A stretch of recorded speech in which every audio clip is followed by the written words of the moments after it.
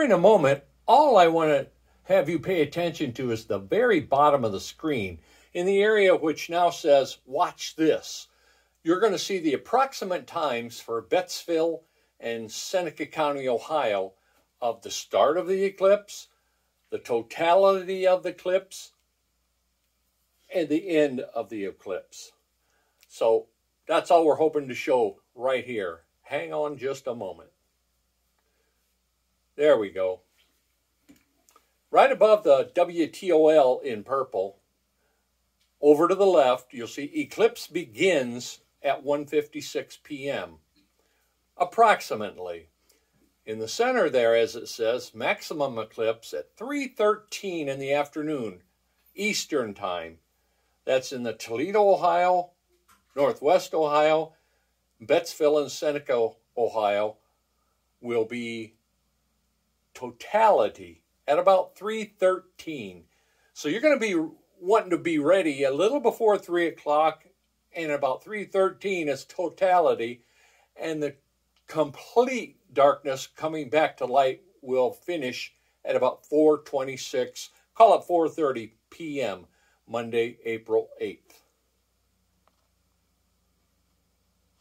Very interesting indeed, and remember, that moment of totality only lasts a few minutes in your location. Well, as you've heard over the past 30 minutes, this total solar eclipse is a big deal. People from all across the globe are flocking to Northwest Ohio for a glimpse of what to see. Ryan Lusheen shows us how local businesses are getting ready. We've trimmed out that period, that part of the clip, because you've seen and heard about all the businesses and schools and such are repairing. So let's get back to action here. Well, if you're looking to get out and enjoy the view, all while taking in some of the best outdoor areas Northwest Ohio has to offer, Metro Parks Toledo could be a good spot. Meteorologist Kaylee Bowers takes us there. We have to come meet experts here at the Metro Parks. Amanda's joined me. Tell me. And we're going to trim out this portion. This portion here is definitely the most important. Have yourself and your friends, and especially your family and your children, wear well of this portion. Well, the total solar eclipse is going to go down as one of the most memorable experiences in Northwest Ohio for years to come. But looking directly at the sun, even during an eclipse, can do some serious damage to your eyes. Meteorologist Matt Willoughby breaks down what doctors recommend when it comes to proper eye protection. A good pair of glasses here that should work. Solar eclipse glasses are essential for viewing this year's once-in-a-lifetime event.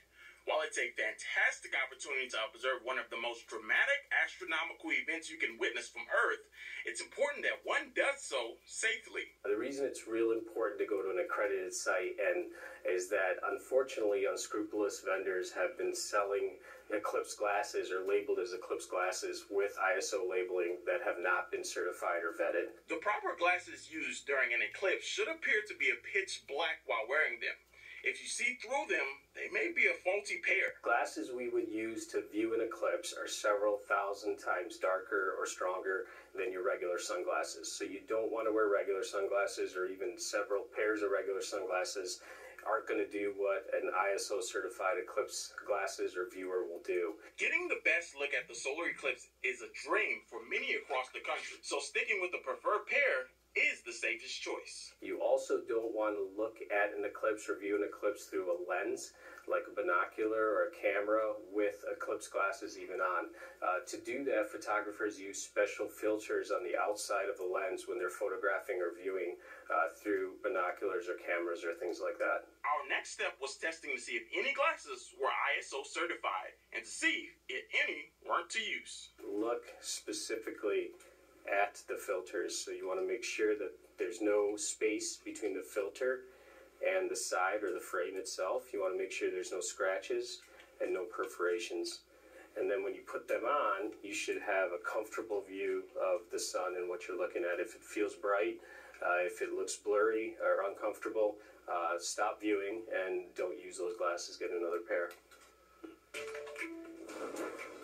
Well, from the end of the world to a sign from the gods, eclipses have a history of sparking conversations, rumors and myths. At this point, this can be the end of our information to you about the total solar eclipse. The balance of this, if you choose to watch it, is just some additional information, but not necessarily important information. Good viewing!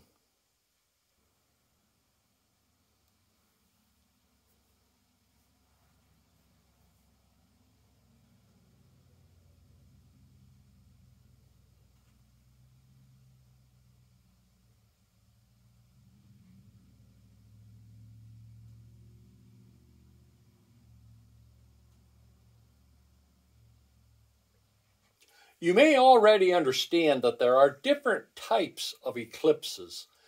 Here's some information on any total solar eclipse that has been experienced in Ohio, specifically in our area and for Ohio. So we did see that one in 2017. But that wasn't here in Ohio. Yep, got the graphic for you right here. Actually, so that last time we did see that last eclipse was in 1806 in Ohio. In Ohio, yes. Yes. And the next one will be in 2099.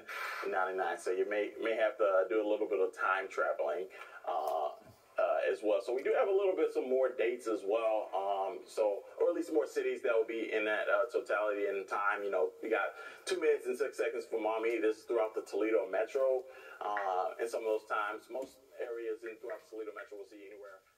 And these are just some additional cities in Northwest Ohio with times.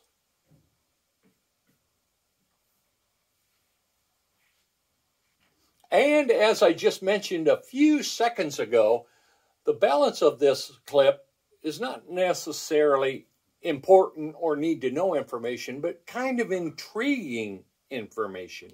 Cities that we just showed, the max one being Forest, Ohio, Findlay at 3 minutes and 44 seconds.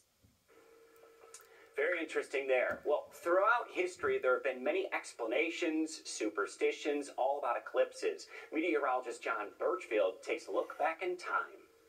We're going to talk a little bit more about the history as opposed to the science, how different cultures explain the eclipse, in particular delving into the history, the mythology, and the folklore surrounding the total solar eclipse, and sort of break down how each culture appropriated the eclipse and tried to explain the science before the scientific understanding was really developed and we really reached that modern level of science. So let's break down some of the information here on the history and the mythology surrounding the total solar eclipse, and history buffs out there may find some of this information very, very interesting. Now, throughout human history, the prediction of eclipses has been something that is very common, and in fact, many ancient societies, even BC era, were still doing a pretty good job of predicting the eclipse. Essentially, they observed that it occurred in regular intervals, and they divided the amount of time between eclipses and extrapolated that information to say, hey, if it happened this long ago, here's what we can expect in the future. So prediction was actually fairly accurate given the lack of scientific understanding, but the cause is something that was still unknown and remained unknown until relatively modern history. Now, each society had a very different explanation for the cause of the eclipse, so let's delve into some of the first recorded observation of the total solar eclipse, dating well back before Christ, 2159 BC, all the way to 1948 BC. Those were some of the earliest references in mythology. In particular, Chinese astronomers mentioned the total solar eclipse well into the BC era. They did attempt to predict the eclipse with some degree of accuracy, but of course, some of those primitive, very early eclipse predictions, not quite as accurate as they became over the years. Now, starting in 772 BC, the Chinese cultures actually recorded the eclipses in writing on animal bone, and some of those still survive today, so you can actually look back at those records and see some of the observations that were occurring at that time. Now, predicting the eclipse was the goal of many early cultures, including the Babylonians, which also predicted the eclipse as early as 750 BC. So the Chinese were first, but the Babylonians had a little bit more success in predicting the eclipse, and they actually used a formula, and that was based on the observations of when those eclipses occurred. Essentially what they did is they added 18 years and 11 3/4 days, and they determined, hey, that is when the next total solar eclipse is going to to occur, and generally speaking, that formula actually fared pretty well. Now, of course, it took many generations of observations, with these eclipses being spaced out by so many years, so a lot of this was written history that was passed on from generation to generation of scientists, and then they employed that formula to extrapolate and predict to the future. Now, on the other side of the ocean, there were predictions being made as well. In Mexico and Central America, the Mayans were among the first to mention the total solar eclipse, and not only did they mention it, but they recorded it in books. Only around 4 of those have survived the test of time, and that is because of Spanish conquistadors that burned many of those books due to the superstitious connotations with the eclipse. Not only did the Mayans observe the eclipse, but they also created a number of different theories, many of which involved superstition and religion surrounding why the eclipse was occurring. Meteorologist John Birchfield diving deep into that one. I certainly hope you learned something new. Speaking of recording, this is pretty close to the time for total solar eclipse, but you've got until April 12th at roughly midnight, the following Friday, April 12th, to create yourself an account and do your own recording for future generations. Yes, literally, generations. Your children, grandchildren, and as I just said, generations. Create your account with pictureyourselfremembered.com. Create an account and upload your experiences. Still shots, photographs, handwritten letters, video clips, and more. Meteorologist John Birchfield diving deep into that one. I certainly hope you learned something new. Well, experiencing the total solar eclipse is something you're going to remember, but you may want to snap a photo of it so you can cherish the moment. But before you do that, meteorologist Kaylee Bowers shows us some important things to know so you don't ruin your phone or your camera.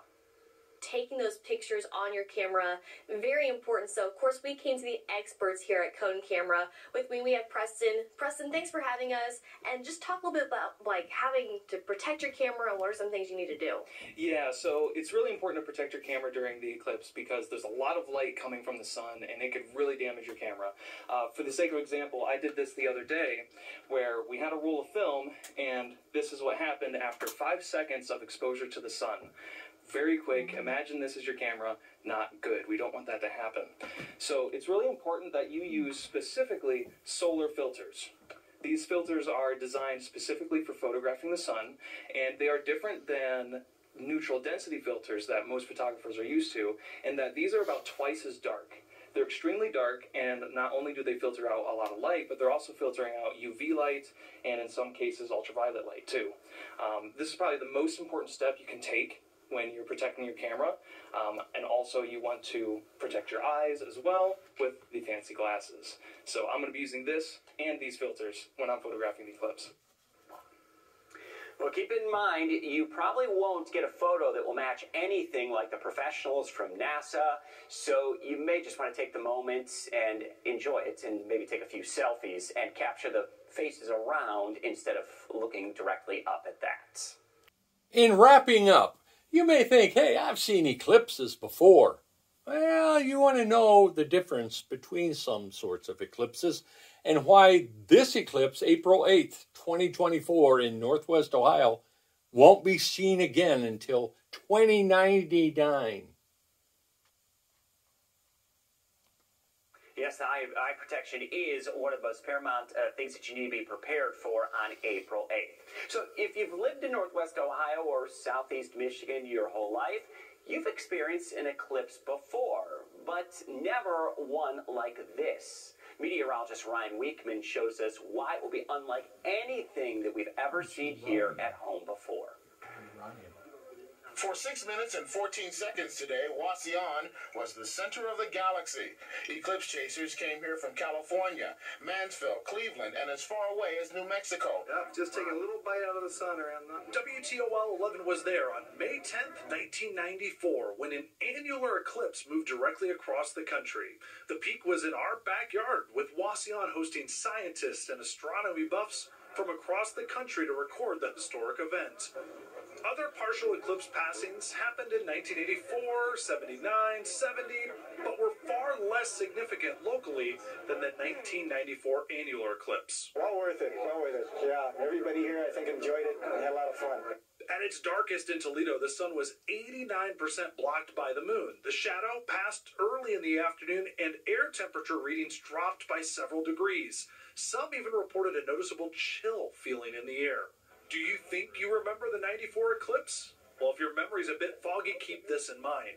There were no other eclipse events that happened in our area between 1994 and the most recent partial eclipse in 2017. April 8th is the date to keep in mind this time around. For those of you who remember the 2017 or 1994 eclipse, this is going to be different. Totally different. The 1994 annular eclipse differs from April's total eclipse in that although the moon does go directly in front of the sun, it's too far away to cover up the entire surface of the sun. The eclipse this time around will be complete darkness. The moon will block out 100% of the sunlight. How about we give you more perspective? This April, to get the same 89% effect that was experienced back in 1994, you would need to move far away from the path of totality, which passes locally, and you can see on the red line here. In fact, you'd have to move all the way to Milwaukee, a 230-mile jump. This is truly a once-in-a-lifetime event, and something you've never seen before or will see again around here. Reporting in studio, I'm meteorologist Ryan Weekman. Thanks for watching, and remember, set up your account on pictureyourselfremembered.com. We certainly hope over the past 60 minutes we have gotten your excitement to a whole new level, and also we've taught you a few things about what to expect with the upcoming total solar eclipse. It is going to be occurring coming up here very soon on April 8th. Be sure you have the proper eye protection ready to go, and if you're seeking more information, you could always visit WTOL.com/solar eclipse and check out our WTOL 11 YouTube page, a full library and resource of information that is going to get you prepared for this once-in-a-lifetime event. We are so proud of what we've been able to provide so far, and we encourage you to tune in to WTOL 11 all day on April 8th as our coverage will continue. For the whole staff here at WTOL 11, Chief Meteorologist Chris Vickers wishing you a happy eclipse. Enjoy.